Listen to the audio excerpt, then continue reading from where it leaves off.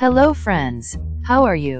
In this video, we will learn about shadow and reflection. So let's go. What is a shadow? A shadow is created when an opaque material or object is placed in front of a light source and prevents the light from passing through. It creates a dark area or a shape on a surface as a result. Here, we can see that a shadow is created when a light source falls on a ball. It creates a dark area or a shape on a surface.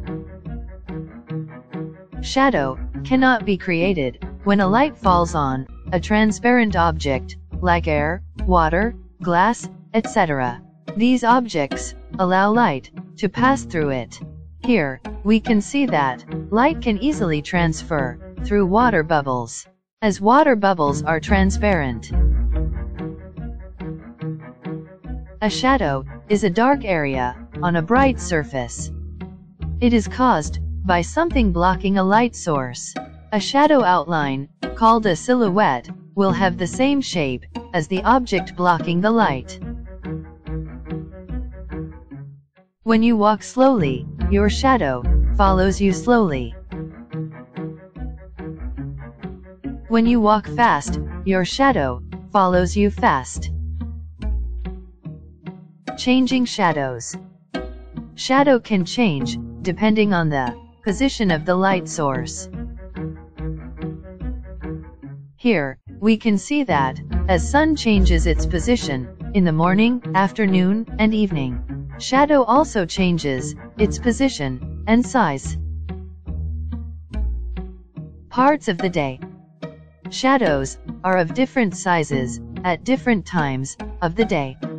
In the morning and evening, the shadow is long, but in the afternoon, the shadow is short. If you go out in the sun, you will see a dark structure, similar to your body, formed on the ground. This dark structure is called a shadow. So let's see how it works. In this picture, a shadow is longest in the early morning. When the light source is on one side of the tree, the shadow will appear on the opposite side. In the afternoon, when the sun is directly above the tree, there is a little or no shadow, because the light from the sun is falling upon the tree from all the sides, and there is hardly any dark region.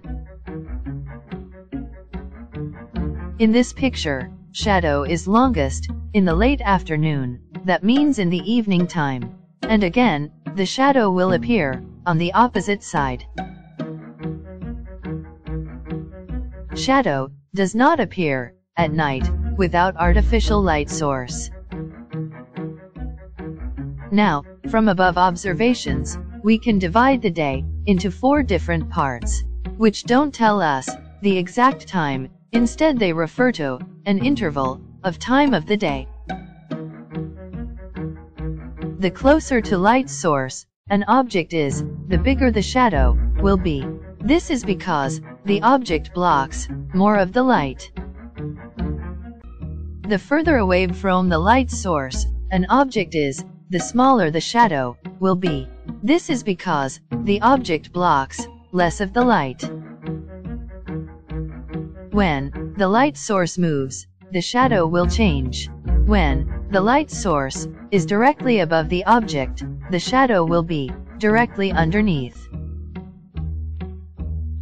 So, in this video, we see that as the light source changes its position, shadow also changes its position and size, which divides the day into 4 different time intervals. If you like this video, please subscribe our channel